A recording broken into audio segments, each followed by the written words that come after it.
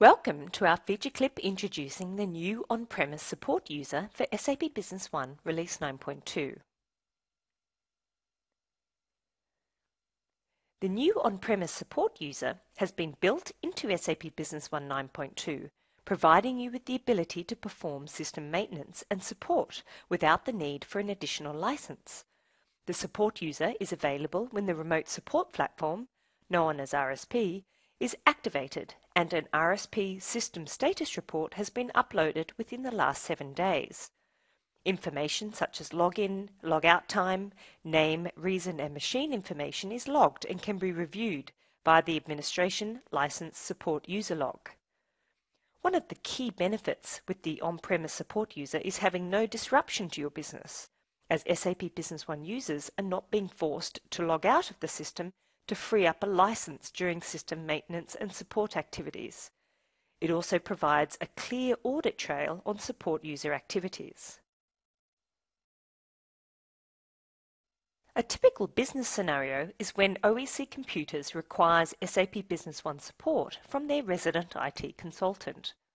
The IT consultant firstly runs a remote support platform system status report, which is a prerequisite within 7 days of logging into SAP Business One as a support user. The IT consultant uses the support B1 user to log in and enters his full name, John Meyer, and consulting as the login reason. The IT consultant is then able to perform the necessary support activities. Let's see how this is executed in SAP Business One Release 9.2. We are now about to log in to our remote support platform in order to activate and run the system status report. So I'm firstly going to enter my administration details and log in to the remote support platform. Now that we're logged into the remote support platform for SAP Business One, I simply navigate to Tasks and then Active Tasks. And then I select the System Status Report. And once I've selected that, I click on Run. I then have the option to select the systems that I would like to run the System Status Report for. In this case, I'm only going to run the System Status Report for OEC Computers, UK. Then I click Next. Now you can see that the system is executing the System Status Report task. Once the execution of the System Status Report is complete, we simply click Finish. Under Task Results, we can see that there is one task, the System Status Report that we've just run, that's awaiting to be uploaded to SAP. So we simply select Upload. As we can see here, the upload has been successful.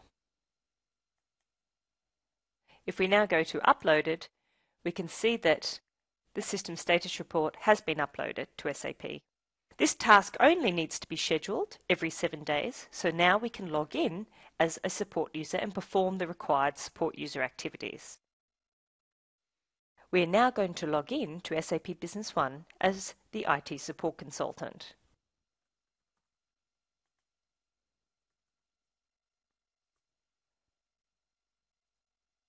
Once we have logged in with the correct credentials, the system will check if an RSP system status report has been uploaded within the past 7 days, and if yes, the support user login window appears.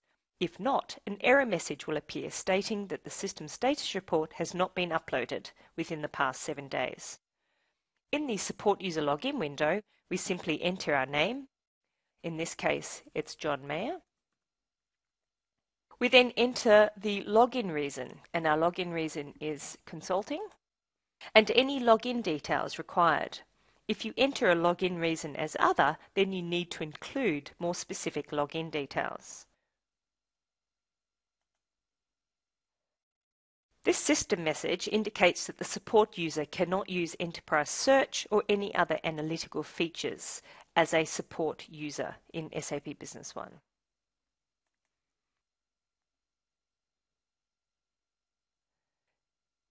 Now we are logged in to SAP Business One, the support user still has access to some basic dashboards and can build some basic dashboards. You can review the support user details in the system by going into Administration,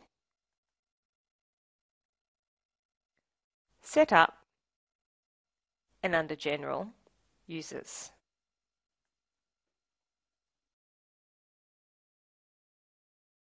As you can see here, the support user needs to assign a password as there is no predefined password for this user. If we actually check the license administration details under Modules, Administration, License, and then License Administration,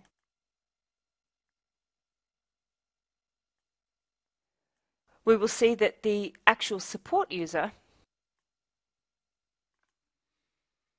has no specific license attached to this particular user.